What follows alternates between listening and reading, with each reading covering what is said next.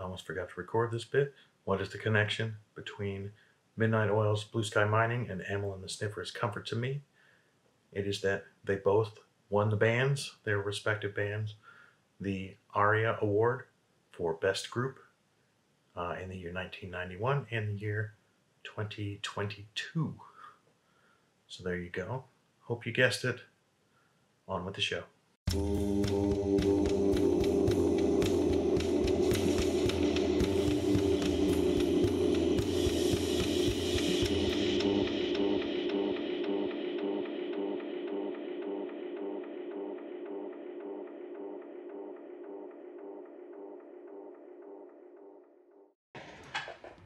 Hey VC, Plastic Eric, Plastic Soundwave Cole.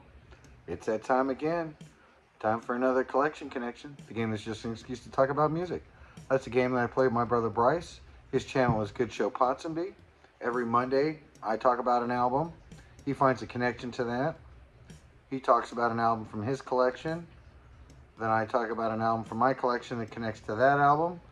I'm every Monday. He's every Thursday. You try to figure out what the connection is. And Murdock didn't mess around on this one. He actually made it so that I think he answered that pretty quickly. I think he waited a little bit to give somebody else a chance. But basically, he got it for you guys again. I'm trying to think what the score is. I'll try to put it to the side here if I can remember what it is, because I am kind of on a quick schedule here. I'm going to be out of town when this actually shows.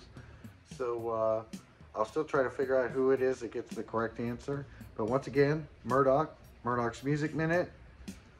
I mean, we're sending so many people over to this guy. It's crazy. These shout outs are really, really helping his channel, because we're such a big channel ourselves.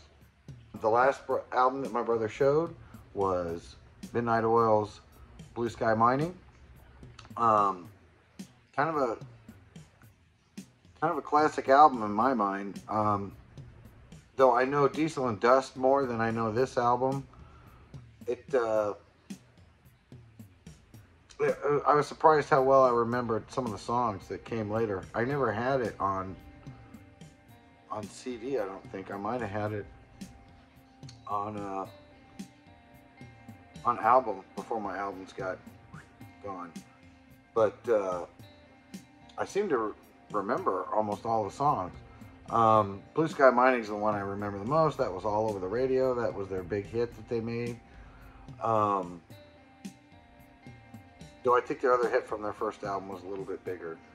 But other than that, yeah, I really like that album. Not one that I'm necessarily looking for, but it is a good album. So the album that I connected to Midnight Oil's Blue Sky Mining is Ghost Imperia. Pretty good album. I believe it's his last studio album. He just put out, not very long ago, an EP. I got this last year when I was in Las Vegas. I saw it in there and I figured I'd pick it up.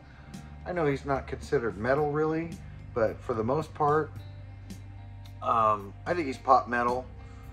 He's definitely harder. I know people who like more mellow music find he's a little bit too hard, but people who like metal find him a little bit too soft. He's right in the middle there. I mean, he's Swedish. He knows how to get those good hooks. He knows how to make things melodic, harmonic, all that kind of stuff. I like his songs, and I like it when he does his covers too. On this particular album here, we got Imperium. Kassarian is a song I like on here a lot. Watcher in the Sky is one that I like. Oh, Call Me Little Sunshine, that's a good one.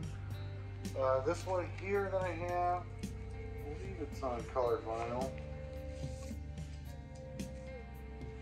Yeah, I got this one. It ended up on silver. Very nice. I think that's the only silver one that I have. Again, a little bit controversial. I guess the guy's name is Tobias Forge, and you know, his backup group is basically the Faceless Ghouls. That's what it is. So I guess he changes those guys out like, you know, you change your underwear. And some of them haven't been too happy about it. And so they kind of, that's how everybody found out it was Tobias Forge, was the fact that some of his old band members, I guess, knocked him out. But if you get a chance, check out that album. Most of his albums I think are pretty good, especially check out like his cover albums and things like that. But until next time, I don't think you can get Midnight Oil's Blue Sky Mining and Ghost Imperia and figure out